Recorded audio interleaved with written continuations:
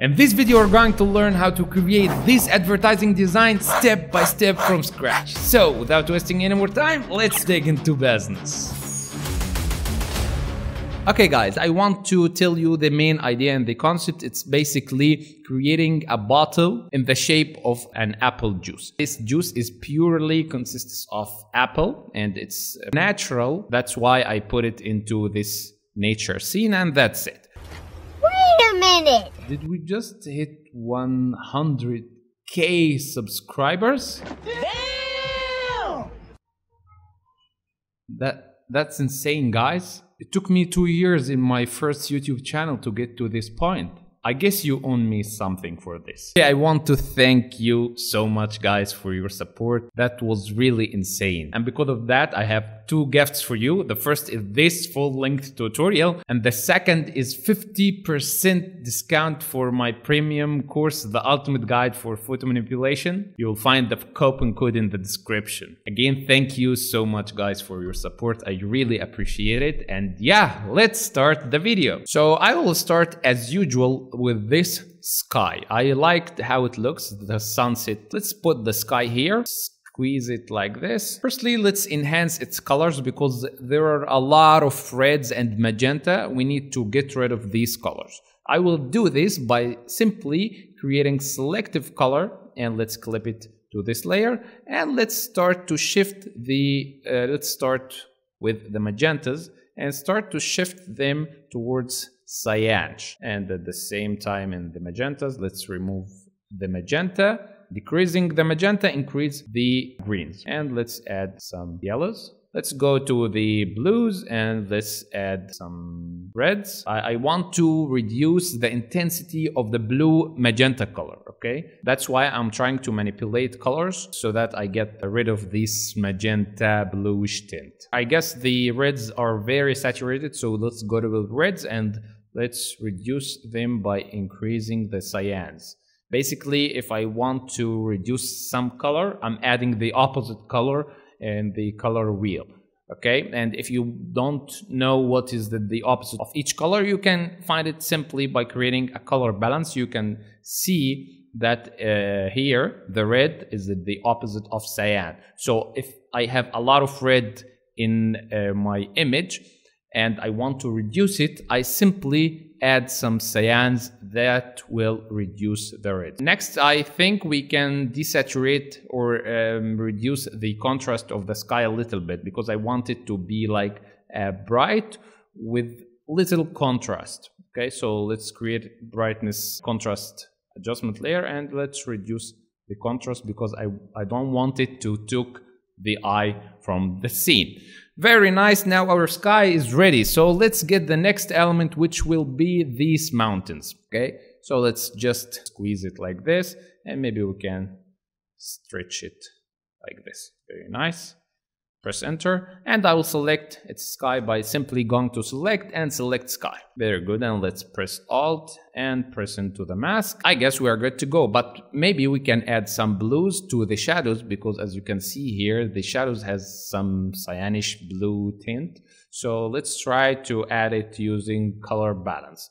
I'll go to adjustment, creating color balance, and let's go to the shadows and add some maybe cyans, add some green, cyans, some blues.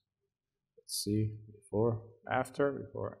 Now we need the sun, obviously, so let's get this image, the lens flare of the sun, let's flip it horizontally, and let's put it right here. Very good. Let's turn its blending mode into screen, and wow. Everything is matched properly. And let's fade the edges, creating a mask, and with the soft rounded brush I can simply fade these edges. The next we will bring the main focal point, which will be the apple. Let's take a quick break to hear from the sponsor of this video, Skillshare, the leading online learning community that will ignite your passion and unlock your potential. With the Skillshare, you will gain access to a vast library of thousands of courses taught by industry experts in diverse fields, such as photography, graphic design, business, marketing, cooking, music, and much more. For example, if you are into photo manipulation, manipulation and digital art, then you should have some knowledge about digital painting. And for this, you should definitely check out this amazing digital painting class from Nour. I really like his way of teaching and the results of his students are amazing. Another thing I like about Skillshare is the learning paths, which can gather different courses for you to start and proceed in a specific field. Like this one for growing your first YouTube channel. It has a sequence of courses that will help you achieve your goal. And Skillshare launches new premium classes each week that are ad-free with subtitles for multiple languages. And the best part, Skillshare is always at your fingertips. Access all the courses anytime, anywhere, right from your smartphone. The first 500 people to use the link in the description will get a 1-month free trial of Skillshare. Ready to embark on your learning journey? Visit Skillshare.com now and start exploring their courses today. The next we will bring the main focal point, which will be the apple. So for this I will get this empty bottle because I want to take its shape and use it to create our main focal point, okay? So I will simply start to select it using the select subject tool, and simply I will create a new layer and fill it pressing Alt backspace with any color. Okay, so I'm just using it as a reference for the shape of the bottle. For now, let's just hide these to focus on this image itself because we need to put some details on it. Okay, so let's start by bringing this image of the apple to create the shape of the bottle. I will just select these apples using the select subject tool, and then let's make it smaller and let's try to match its shape and put it into the shape of the bottle. So I'm going to use this image only of the apples to create the whole shape of the bottle. Okay, so let's start trying to match the shape. I will just try to duplicate this layer by pressing Alt and taking a copy. I want it not to look like it's complete duplicate. Okay, maybe you can flip it horizontally to see. Let's take another copy and put it right here. I'm basically trying to match the shape of the bottle. That's it. We can take all these and duplicate them by pressing Alt and dragging them like this. Very nice. Let's see.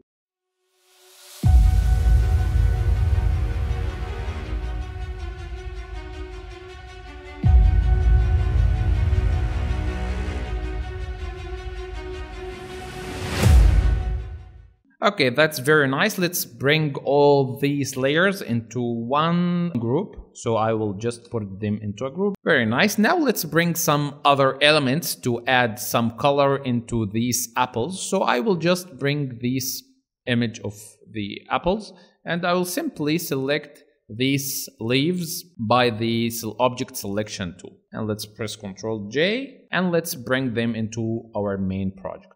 Put them here, put them into the group of the apples, and let's try to put them into different placement into the between the apples. That's good enough. Now let's bring this image and let's select this cap of the bottle by the object selection tool. Let's press Ctrl T. Let's try to stretch it like this. So now let's try to put the apples into a good placement, something like this maybe. Yeah, that sounds perfect. Let's just mask this part and we are good to go. I'll use the mask to mask this part and then this part.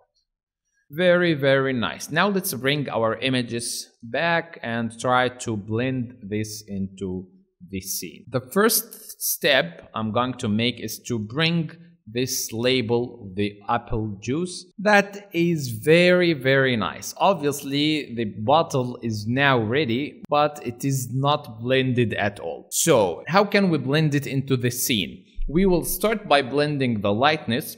Next, we will blend the saturation and color. And secondly, we will blend the shadows and the highlights. Okay, so let's start by blending this intersection. We want some grass from this to be above the apple bottle itself. So how can we do this? I'll do this by simply taking a copy from this and putting it above the apples by pressing Ctrl J, press Ctrl E, and then bringing it above the apple, and then create a mask and press Ctrl I to invert the mask. And then I will use a grass brush to paint some grass above the apple.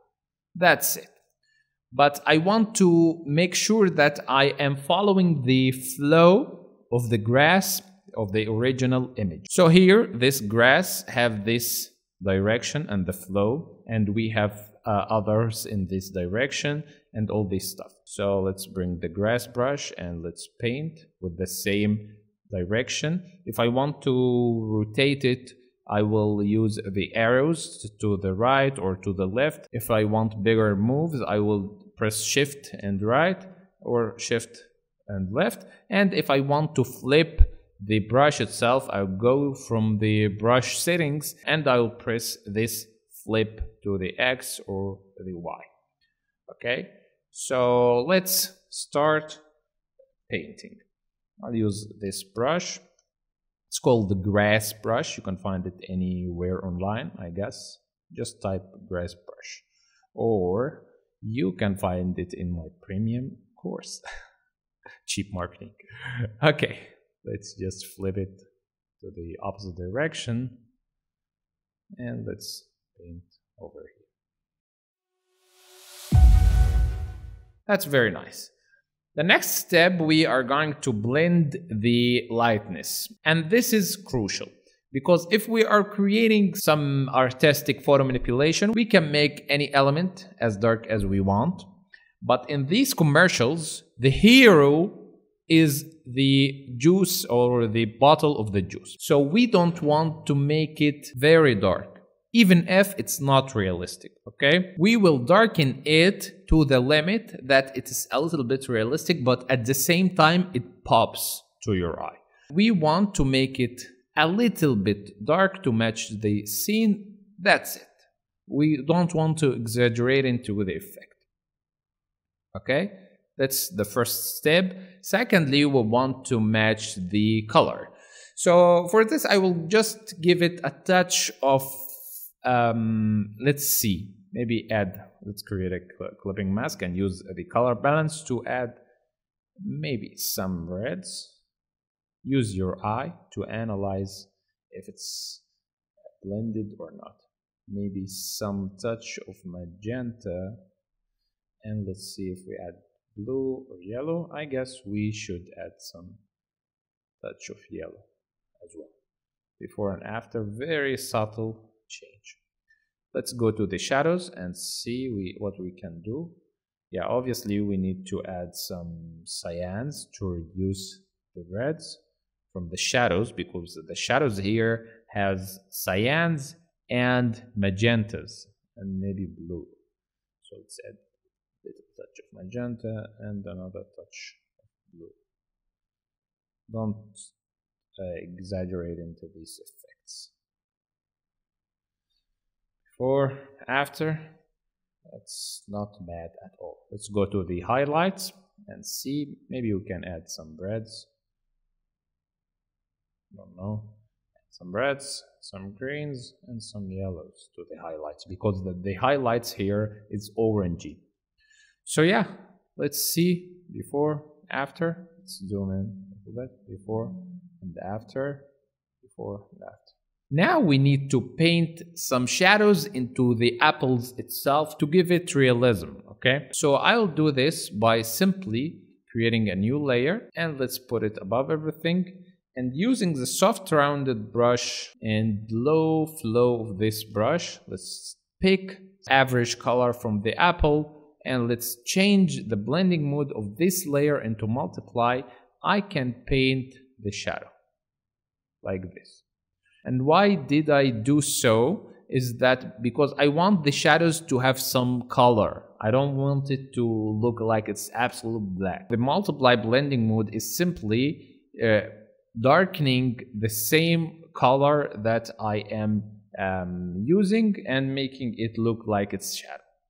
That's a simple explanation. So let's try to paint the shadows. I will paint the shadow between the contact of each two apples. So for example, this part should have some shadow because it's kinda touching another apple here. So here also we have some shadow, and here also we should have some shadows. Okay, so I'm trying to analyze it with you right now. So can you see this intersection between these two apples? So we have this apple and we have this one, and the contact between them should have something called occlusion shadow, and it should be faded like this. So let's go to the main layer and let's try to pick the color.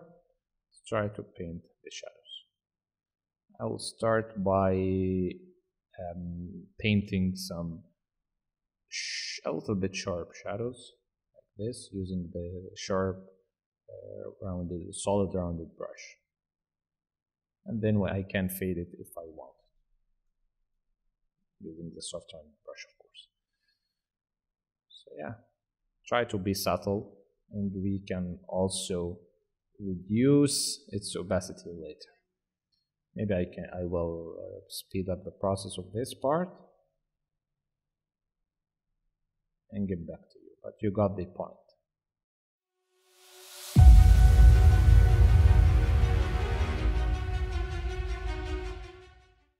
Here in the contact of the apples with the grass, we can pick some green color from the grass and paint some subtle shadow touches like this.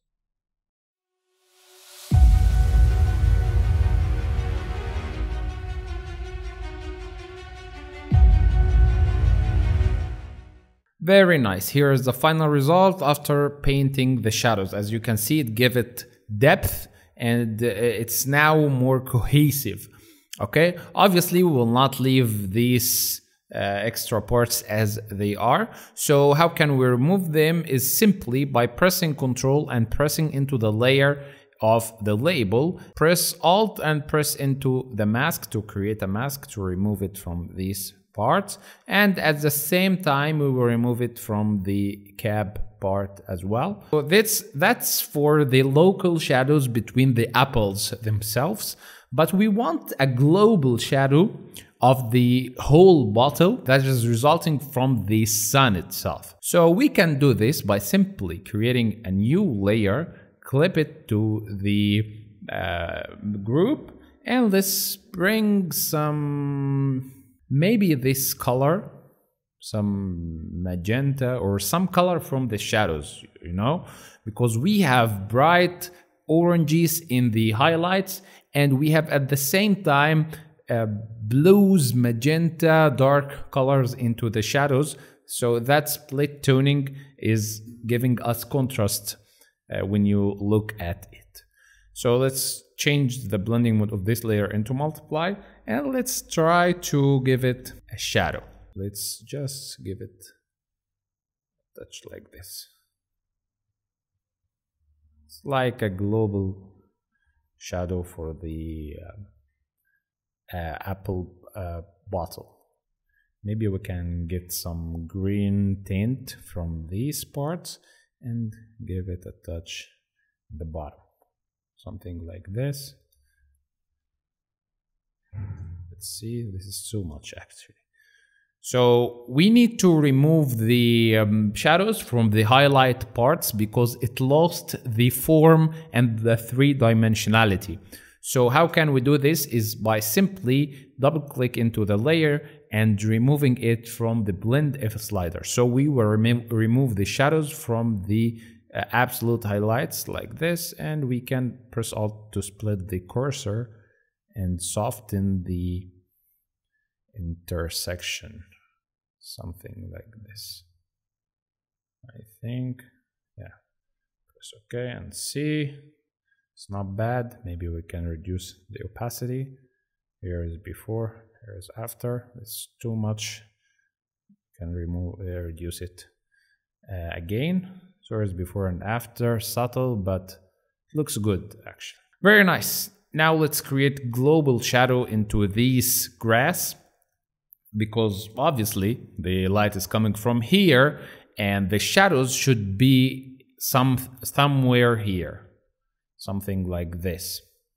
Okay, so let's try to do this by simply creating a new layer, but at this time it will be above the grass layer. So we will analyze the image. So the the light is coming from here, so the shadow should be something maybe like this, and here as well. So I'm just trying to analyze it by my eye and see how can we paint the shadows. Of course, we don't need this part. Okay, so let's change the blending mode of the layer into multiply, and let's paint some shadows. Let's paint them like this. Subtle and soft. Let's see. Of course, this is too much, so let's just erase it with the eraser. Something like this. And we can also soften the edges using maybe Gaussian blur. So let's go to blur, Gaussian blur. We can blur it a little bit. Something like this. And at the same time, we can remove the shadows, some shadows from the highlights. So I will just remove it from the highlights like this to give it a texture, you know, something like this.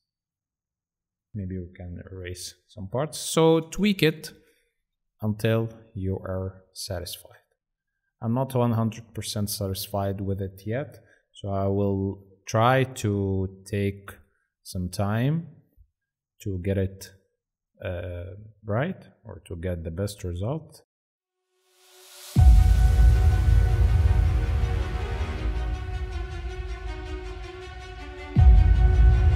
Okay, take your time until you get the best results, but for me that's not bad for now. So the next thing, the shadows are now pretty good, but we want to paint the highlights. So for the highlights, I will just paint it using hue saturation.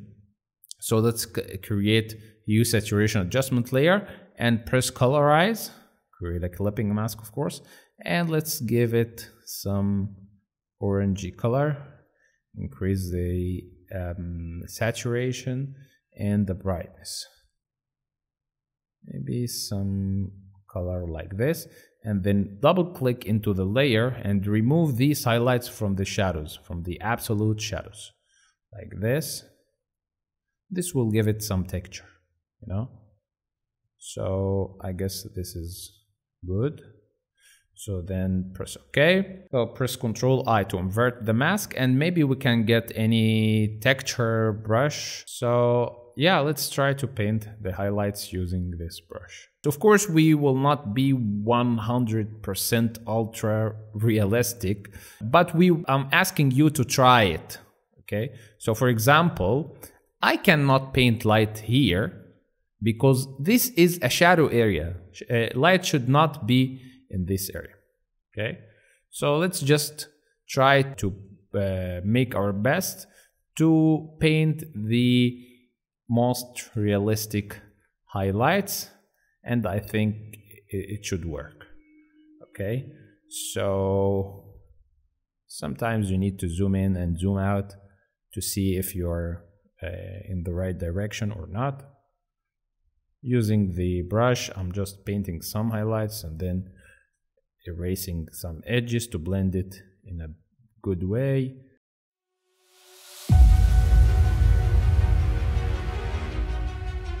And let's try to give it some global soft lights, creating a new layer, and with the screen blending mode and with the soft rounded brush, I can pick the light color and give it one touch, something like this.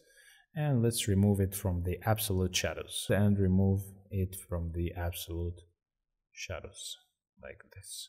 That's nice. Maybe we can reduce, lower the opacity of this one. And let's see, here is before and here is after, before and after. I think that is good. Maybe we can remove or reduce the opacity of the shadows. It's very dark. And maybe these shadows as well are very dark, so let's reduce the opacity. All right, that's good for now. Next, we will bring this image overlay and put it behind the bottle, because I want it to be a separating layer between the bottle and the background. So some sort of hazing effect to bring the focus into the product itself. Let's change its color by pressing Ctrl U and press colorize. Let's give it some orangey color, saturate it and remove some brightness from it. And then we can create a mask and soften the edges using soft rounded brush. So this is basically something functional to separate the product from the surrounding, something like this.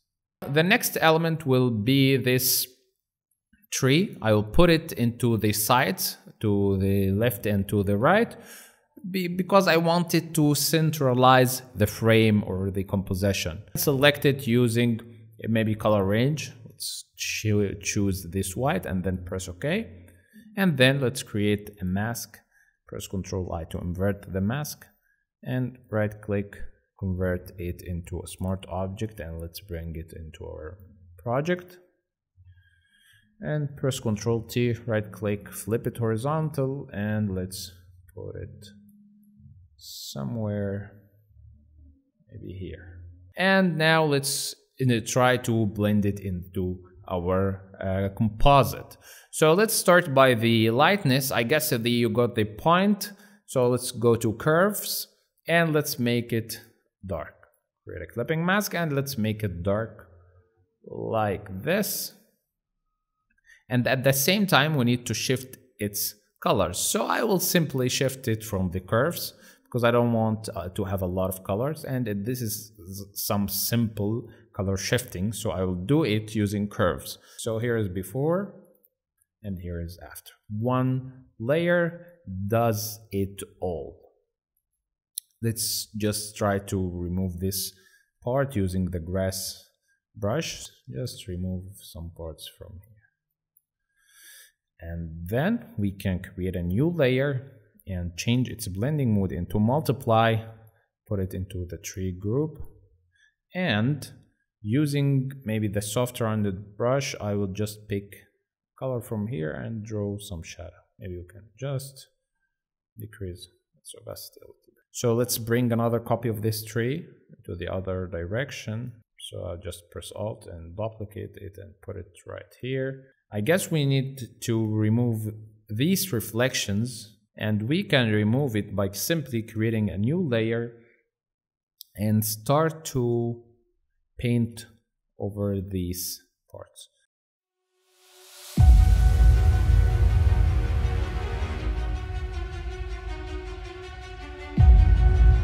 I guess this is better. Before, after, before, and after. This is better. Okay, very nice. Next, let's bring our cool elements. Let's start with this scroll using the object selection tool. So let's just press into select subject, press into the mask, and then we can refine the edges using select and mask from here, from the properties.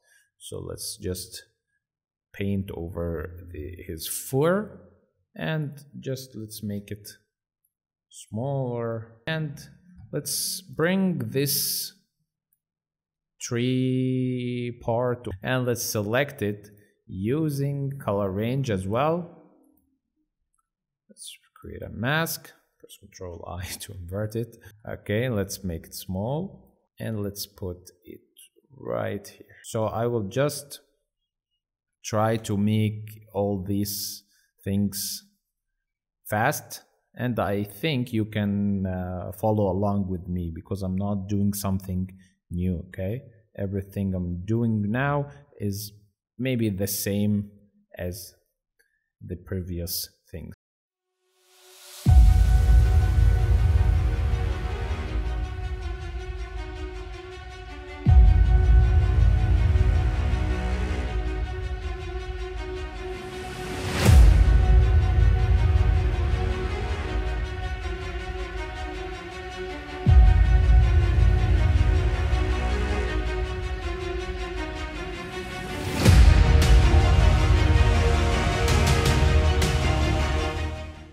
That's very nice. Now let's paint some highlights. I will do this by creating solid color and choose some reddish orangey color. Change its blending mode into screen. Create a clipping mask. Press Ctrl I to invert this mask. And using the grass brush, I'll be painting some highlights in a form of 4.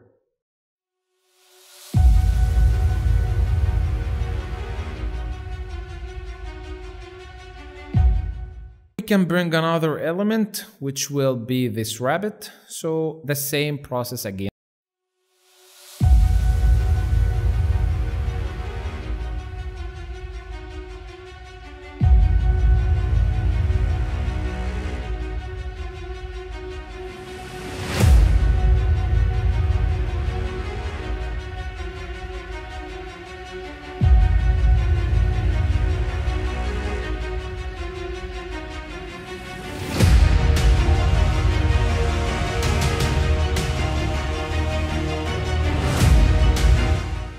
One final thing, we can bring one of these layers of the leaves and give it some maybe path blur, something like this,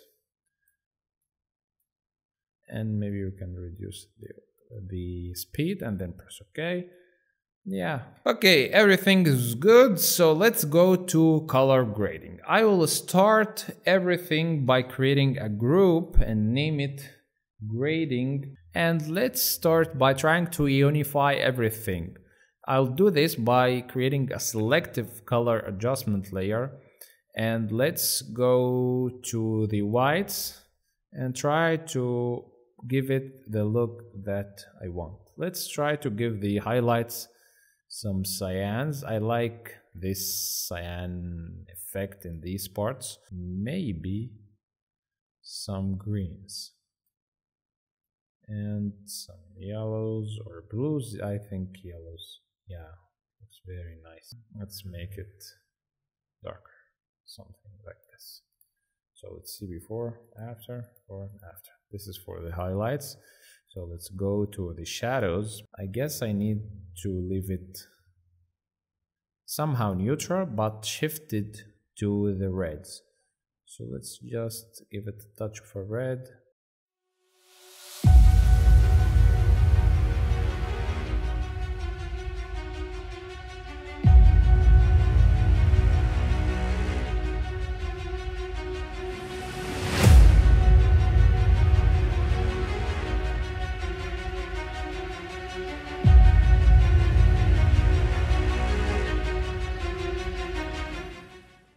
And yeah, after some tweaks, here is the final result.